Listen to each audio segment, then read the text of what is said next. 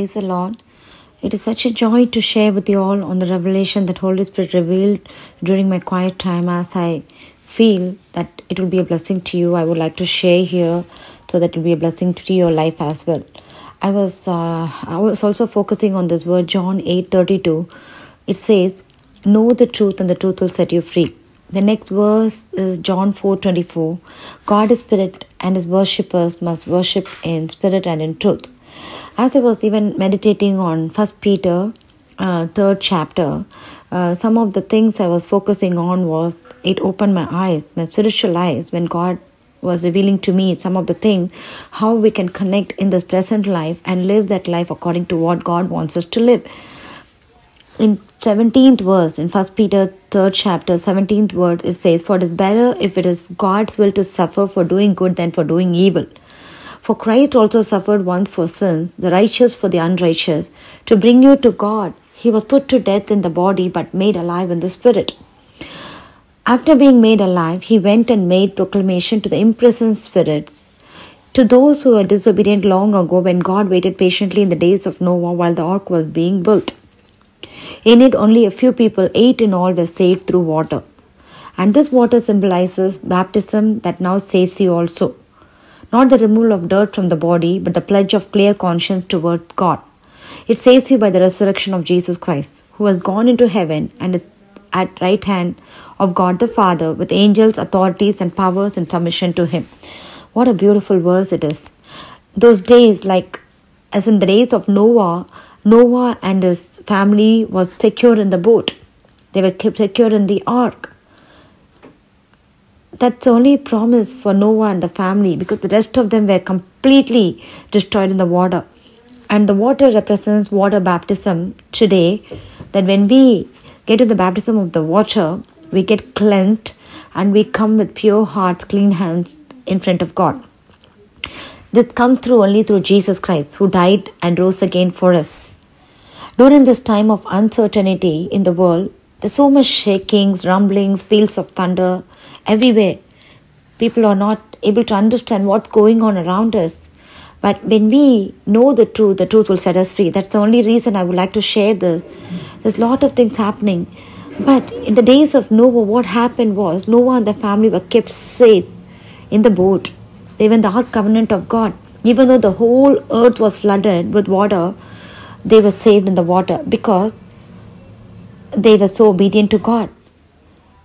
In this word, 1 Peter 3:20 revealed how Noah and his family was obedient to God, and how God loved them so much. As they followed his commandments and decrees, they were saved in the times of flood. The whole chapter is about amazing way how, when person is obedient to the Lord, how God takes care of his children. God always takes care of his children who live in obedience with his word. So even after the days of Noah, many prophets and leaders and judges were sent to warn people from the rebellious ways, to turn away from that and to focus on God, to obey God, to love him wholeheartedly, to love him with all of the heart, mind and soul. But many people still sin and fall short of the glory of God. In Deuteronomy 4:24 it says, "For the Lord our God is a consuming fire, jealous God." He is a God. When his wrath comes, the fire consumes us. He is a holy fire too. When his Holy Spirit is upon us, every darkness flees away, every worry flees away, every discouragement flees away. As this word was speaking to me, Psalm 37:29. "The righteous shall inherit the land and dwell upon it forever." Righteous. We need to be righteous in the presence of God. Follow his commandment, follow his decrees, follow the ways of the Lord. Not to idolize anything of this world. Idolize Jesus in our life. Our heart, mind and soul should be full of Jesus, his word, his Holy Spirit, not anything else. Many people today are idolizing many things in our life. We idolize the media, we idolize the social media, we idolize the news media, we idolize the medical system, we idolize the kings and kingdoms of this world. We depend on them, we depend on other people for everything, idolizing many things except idolizing Jesus. We idolize everything else. And this is one of the word was speaking to me. Each one's work become manifest, for the day will disclose it, because it will be revealed by fire. The Holy Spirit in us is the only one can cleanse us, refines us, purifies us, And according to that, we need to do every moment of our life. The Holy Spirit fire will test us, what sort of work each one has done, what kind of thinking we have done, what kind of things we have idolized in our life. What is our mark? What is our seal today? Our seal is Holy Spirit or seal of the Antichrist. We need to analyze this every moment of our life. God the Father loved us so much. Because of that, according to John 3:16, for God so loved the world that He gave His only Son, that whoever believes in Him should not perish but have eternal life. The eternal life is here on earth as well as in heaven. Many people miss that. If you don't experience heaven on earth, you will not experience heaven in eternity. That's the thing. People have to understand. Believers have to understand, what are we believing in? What is our belief system? Are we believing in Jesus Christ every second of our life? Are we believing in the things of the world? Believing in our own family members? Idolizing things? We need to analyze that. God sent Jesus Christ because people were sinning, going on sinning, even though He sent many prophets, leaders, judges to go and warn them, but they did not listen till they were sinning. The sin was an ongoing thing. And Jesus Christ Himself came. God sent His word. It became flesh, and Jesus came and made His dwelling upon us. He spoke many parables, mysteries, revelations, and opened the eyes and ears and hearts of the people. But many were not till opening their eyes and hearts and ears. He spoke many revelation mysteries of God's kingdom, to live a holy and righteous life, to inherit the kingdom of God. Not only after we die, when we live in Christ, we can inherit the kingdom of God. People don't understand that these days. I just want to open up our eyes today and see how much of blessings we have when we idolize Jesus, when we have Jesus as our priority, when we believe in Jesus. Jesus Himself set us an example to take the baptism through John the Baptist. And when Holy Spirit came descending from heaven, and God the Father was telling, this is my Son on whom I am well pleased. Yes, the same pattern we are following today. Jesus left this pattern for us. We took water baptism. We took Holy Spirit baptism. We are filled in the Spirit. And truth of God is with us. How it would be nice to walk the way Father God said, Jesus, this is my Son whom I am well pleased. The same way our Father God and Jesus and Holy Spirit should say the same thing about us. Luke 3:16 said, John answered them all, saying, I baptize you with water, but He who is mightier than I is coming, the strap of whose sandals I am not worthy to untie.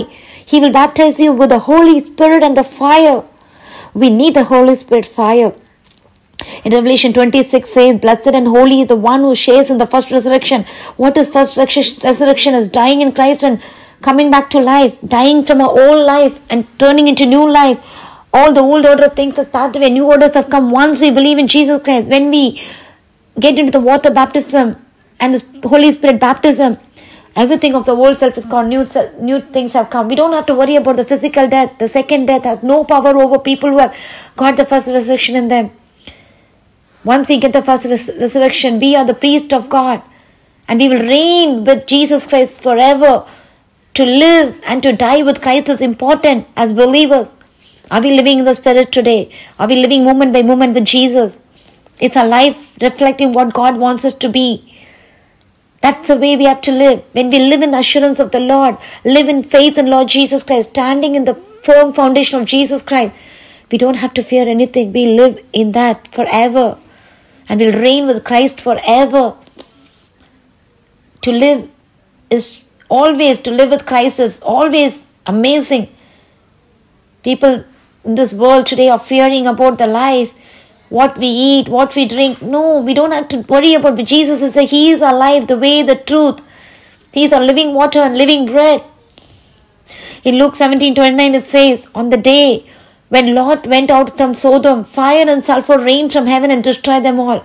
Today many people, all of us, we are not operating the Holy Spirit. Even though we have the baptism of the Holy Spirit, we let the other fire come and destroy us. We cannot live this life anymore. Listen, my brothers and sisters, let's take the anointing and use it to destroy all the evil things of this world.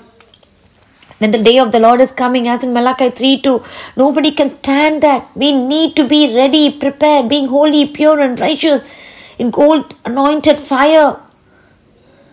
Because we want to be in the part of God's kingdom. We want to be the part of Jesus already with us. Sometimes we forget everything. We don't realize that Jesus is living with us. We don't understand that holy fire is in us. We don't make use of that. We don't operate in that. We operate in our flesh. We allow fear. We allow discouragement. We allow negativity. God has given us to choose life and death. We are going to choose life in Jesus. That is the most important thing. Let's focus on being in the Holy Spirit fire in the days to come. Our seal is the Holy Spirit fire. Holy Spirit fire comes from being in the Word, reading the Word, meditating the Word, doing what the Word says, obeying the commandments and decrees of the Lord's kingdom, to live a blameless and pure and holy life, to escape the wrath of God. Revelation 20:14-15 says, death and hate were thrown into the lake of fire. This is the second death, the lake of fire. Anyone's name is not written in the book of life will be thrown into the lake of fire. We want to live a life that when we believe in Jesus Christ, we have everlasting life. When we have everlasting life, our names are written in the book of life. That is the assurance we have. We need to walk in that assurance every moment of our life. The devil is coming to deceive us many times with fear and faithlessness and negativity and all kinds of fear. We don't want to operate in that mode. We have to stand rooted in Christ because we are baptized in the Holy Spirit fire. Let's operate in that way to escape this evil fire of the hell. This is how we have to live. In Acts chapter 2, when we see the believers came together, they were operating in the power of the Holy Spirit. Many things happened. They multiplied. Miracles happened. Great things happened. This is the way as believers of Christ we need to operate these days. Are we operating this way? Jesus Christ is going to be revealed again as in the days of Noah. In Matthew 24, it says 37-39. For as were the days of Noah, so will be the coming of the Son of Man. We need to be alert for the coming of the man. We need to be the bride of Jerusalem, bride of Christ. We need to be in Holy Spirit fire each moment and do things of the Spirit, not of the flesh. We need to operate in the Spirit, operate in the Holy Spirit to escape the destruction that is coming. Let's analyze and see, are we operating in the Holy Spirit? Are we doing what the truth of God's word says? Are we really focusing on what God wants us to focus? Are we obeying the commandments and decrees of the Lord? What the Lord has given us? Are we running after this world and always adapted to this world? We have to analyze this and see. We need to walk as children of the Spirit, children of the Holy Spirit.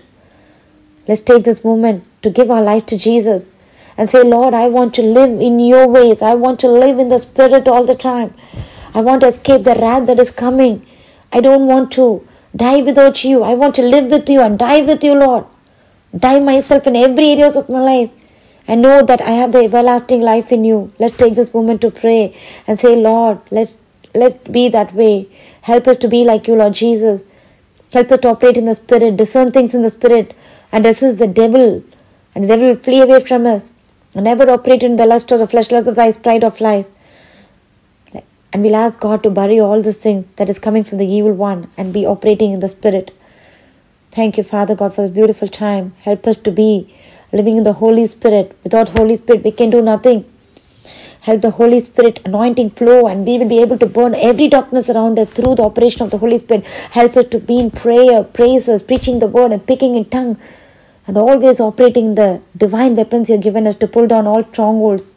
Lord Father God, around us. Help us to please you in every ways we do. Every moment we live for you, Jesus. Only to idolize you. In Jesus' name we pray. Amen. Amen. God bless you all.